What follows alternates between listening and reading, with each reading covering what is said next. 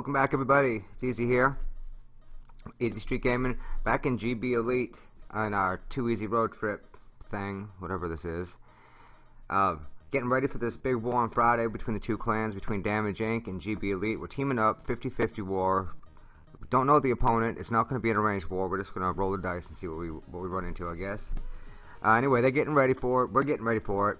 It's really exciting for us. It's the first time we've ever done anything like that. They seem like they're really into it too, so this is going to be a pretty cool thing. I'll be sure to have plenty of coverage on it. Like I'm a news reporter. We're going to have coverage on Friday. Anyway, oh yeah, I've been working on this all weekend. That's why no one's seen me. Go check out the website. It's almost done. It's www.damageinccoc.com. It's got a full clash guide in it, and what I mean full clash guide. And I'll just give you a little bit of background. Meanwhile, El Mino is attacking. You can't see any of his troops, but you'll watch him plow through the space. These guys are just unbelievable with their attacks. We'll get into the attacks a little more here in a second. Anyway, back to the website. I've been building this website since I started playing. We decided we wanted to make a clan website. It turned into a guide because we used to go to the Wikia or the wikis and try to find information, and it was always wrong. So we decided we can do better. My dumbass decided I can do better, and it's taken me about 2 years. And I know the day I get done, they're gonna update the whole game, and they'll probably change every troop by like one or two little things. So I'll have to do the whole thing again. Thank you. Anyway, back to the attacks. First attack was from El Mino. He's closing it up right now. Last of the Laloons. They use the Laloons a lot. You're gonna see a lot of bowler attacks in this video. They did a bunch of bowler attacks. The next, I've got another video already recorded. I finally got to get Neon Knight. So you're coming, buddy. I got you on the next one. He just didn't happen to be on this the first two wars that I was in, or that I recorded. Man, he's a decent attacker, this Neon Knight guy, if you guys have ever heard of him. And it looks like the little favicon that I have in the bottom corner, it's going to it's taking its time to show up. I might have to, you may not see it, but I'm seeing right now, but it's got about halfway there, not even, in the first 2 minutes of the video. Nice. So as you can see, I'm still learning how to do this stuff. I just learned how to put pictures in the side of the screen. So if you see some ridiculous pictures or just this overkill of stuff, it's because I'm kind of testing it out.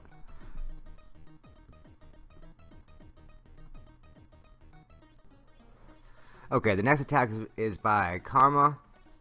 Had to take a short little break. I don't know if you can tell when I leave and come and go by the actual sound of my voice, but I had to change that little picture you see in the bottom left. So I fixed that. You're welcome. Some of the things I do are ridiculous. Anyway, Karma's attacking. Now he does this max bowler attack, and he starts this attack exactly the same way as we start what we call the flex. He starts off with two walks. They're both bowler walks, and he's trying to get the bowlers to go around the outside of the base. He doesn't really want them to go inside the walls at all. Basically, what he'll do is he'll go around the outside on the top right and the bottom left with the bowlers and the healer. The bowlers will take out everything on the outside of the base, and then actually get everything within several tiles on the inside of the walls too. Meanwhile, he pushes a bunch of bowlers, his heroes, clan castle troops, everything into the core of the base, jumps into the core, eliminates the clan castle troops, and by the time he gets to the back side of the base, I think he's got 10, 12 bowlers left. This is a total blow through. And now you'll notice he's got the warden, he's a Town Hall 11, and so you're not going to see a lot of Town Hall 10 on Town Hall 10s with these guys, Town Hall 11 on Town Hall 11s. They do a lot of mismatch attacks, and it's just the way they have their clan set up. And I know that it may not be the most exciting thing. Sometimes people want to see the underdogs. They want to see the Town Hall 9 jump up to the Town Hall 10 and take it out. But I want to give you a theory that I used to use a long time ago. I played pool for a living. Anyone who knows me knows what I'm talking about.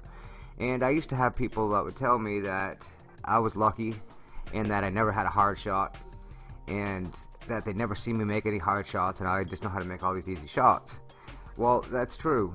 You know, if you know how to play, you set yourself up to where you don't have any hard shots.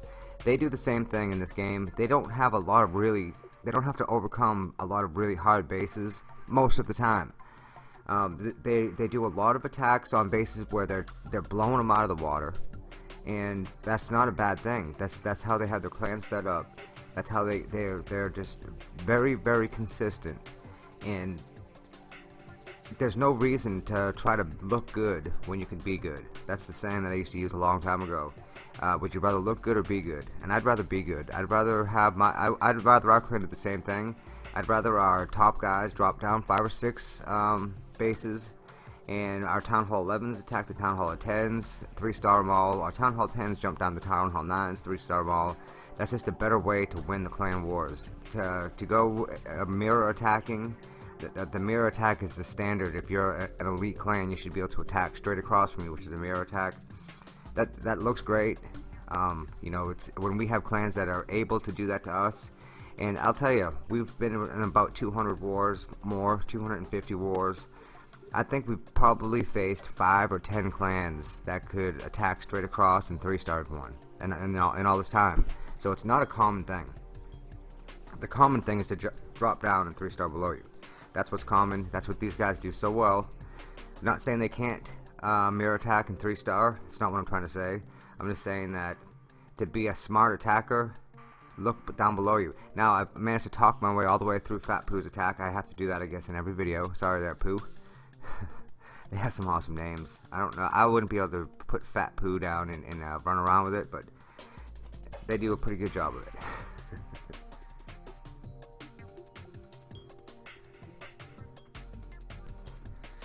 Okay, this next attack is by Green Butt.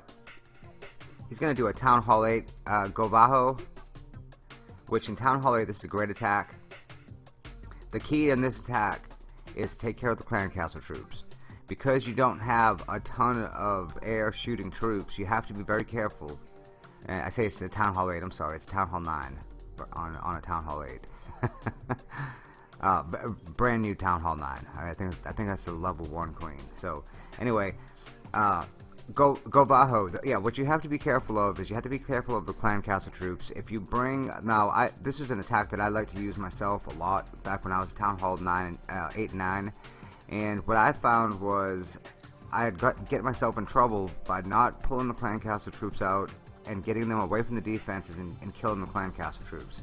If you don't do that, and you have 4 or 5 wizards, because you have all this housing space with your Valkyries and with your hogs at the end, then you'll end up, or you can end up, not killing the clan castle dragon, and then you have a dragon on your rear end the entire attack, which that's certain death.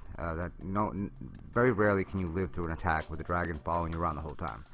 So, and look how fast of an attack it is. I mean, the Go Bajo is a very effective, very fast attack, especially if you manage to keep the Hog Riders alive. And he did. He pushed through the base with the Golem and the Valkyries. He triggered at least 1 giant bomb with his kill squad. And then by the time the Hogs came in, it was just a total blowout.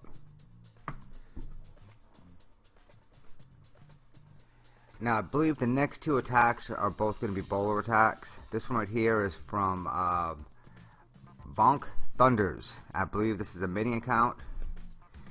I'm not 100% sure, but I'm pretty sure I know who this is. You know, you can kind of tell by some of the attacks who they are. I know in our clan we all have several accounts that we have to manage. I know of mine are from my kids. I know that Creeper, for example, is the same thing. He's got 4 or 5 accounts because his kids will start an account and then not finish, and then they'll take over. So we're gonna just leave it at that. I'm sure this is a similar situation, because you know you can't have 2 accounts, but your kids can have them, and you can take over. That's what we do. Anyway, another bowler attack, and this again is a drop down type of attack. Now these I believe he actually went up 1 spot to attack this Town Hall 9, and yes, that is the warden you see on the base. So you can see how well that GB Elite has managed their war weight. When you have the warden going across the Town Hall 9 and you're attacking up, that means you've really managed to do a good job with your clan war weight. Now Supercell has eliminated most of the engineered clan problems, and for those of you who don't know, because I made the mistake, and that's actually how we met GB Elite, is I made the mistake of calling them an engineered clan, and I was pretty wrong. But you'll see a lot of clans that are engineered, and what that is that they're Town Hall 8s or Town Hall 9s that have all the Town Hall 11 troops. And what you'll find now is those clans are facing other clans that are exactly like them, for the most part, or they're facing clans like ours. So they'll have, they'll have Town Hall 11 troops, but they have these Town Hall 9 bases, and then they'll face our guys who have Town Hall 11 troops and Town Hall 11 bases. So there's not really too much competition. So as far as the engineered clans, they're still out there. I think that practicing a smart upgrading process and keeping your war weight down as low as possible as you're pushing through each town hall level, I think that's a smart thing to do. But I don't think that we should really go ahead 2 or 3 town halls anymore. I think that that's going to be looked at more and more every update, and it will be eliminated all the way soon. Now also, last attack, Bend Over.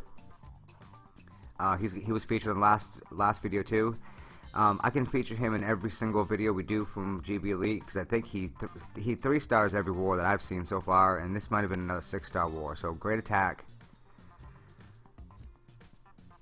And it's hard to choose these. Just for those of you that are in GB Elite watching, it's hard to choose whose videos I'm gonna play, because there's, you guys don't do the same attacks as we do. So I want to show different things. You guys all do different attacks than we do. I could have played 15 different attacks from this particular war.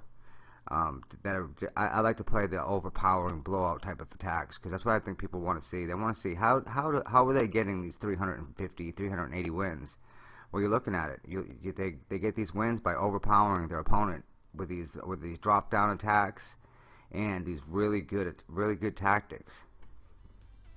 So end of another attack. So looking forward, I've already got the next video recorded. I just have to do the actual commentating on it. And I'm going to try to stay in GB Elite until the war on Friday. I don't think that we'll have a problem with that. And I'm going to keep on playing these wars, because they're awesome. These attacks are awesome. I think everyone can learn from these attacks. For those of you who are managing the clans, I think that there's a lot to learn from the way they manage their wars too. You may think that dropping down to attack every attack is a bad idea, but look at their record and then you tell me if it's a bad idea. If you want 350 or 380 wins, you might want to do what GB Elite does. Anyway, appreciate everyone for watching till the end. Like the video if you like the video. Got more coming just like it. Sub to the channel if you haven't already. Appreciate everyone. Until next time, it's been easy.